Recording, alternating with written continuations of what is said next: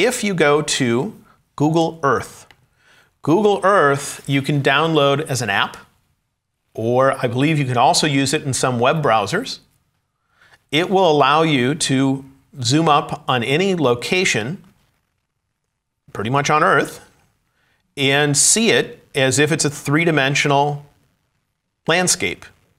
On the left side over here is where I can put in some locations. Here I'm looking at the lower falls of the Grand Canyon of the Yellowstone. This is in Yellowstone.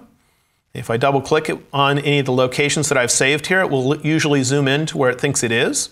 In this case, it's off a little bit. It's on the canyon right below the waterfall, but if I get up here, I can look. You have some controls in the upper right.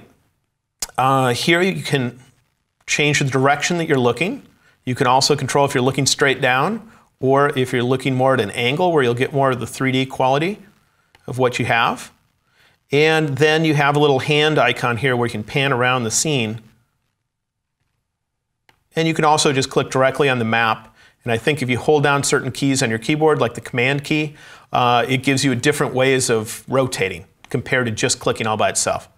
But what the heck is this useful for? Well, I want to find out when these two waterfalls will be in the shade. So at the top of my screen, there's an icon that looks like the sun. If I turn it on, it's going to try to cast light across this three-dimensional image. And in the upper left of my screen, right here, is a slider where I can tell it what date I'm planning on visiting it. I can also then move this slider across and it will show me on that particular date where it thinks the sun is going to travel across the sky. And it's going to visually show me on the image when the sun would cast across those particular areas. So watch what happens when I grab this slider. And I'll first move it all the way to the other side over here. So right now it is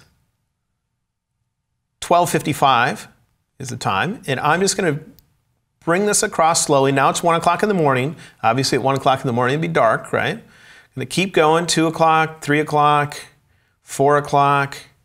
And we're getting up to almost 6 a.m. So now you start seeing a little hint of light coming in there. Can you see it changing a little bit? 7:45 in the morning here. And I can see when is it going to come up and be in the sun, and then when is that sun going to change angles enough, watch the lower falls, where the shade is going to come across. And now that lower fall is going to be in the shade. The upper one still might have a little bit of light on it, so I keep going. And about this time of day, 4:22 p.m., sometime between 4:22 p.m. and before that sun goes down, I might want to capture that waterfall because it should be in the shade based on the angle the sun will be at that particular time on that particular day. Isn't that pretty crazy?